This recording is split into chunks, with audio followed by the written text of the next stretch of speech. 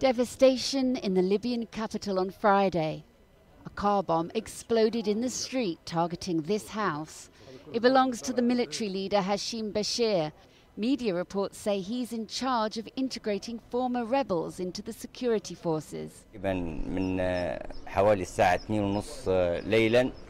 We heard a huge explosion around 2:30 in the morning in the area near the house of Hashim Basheer.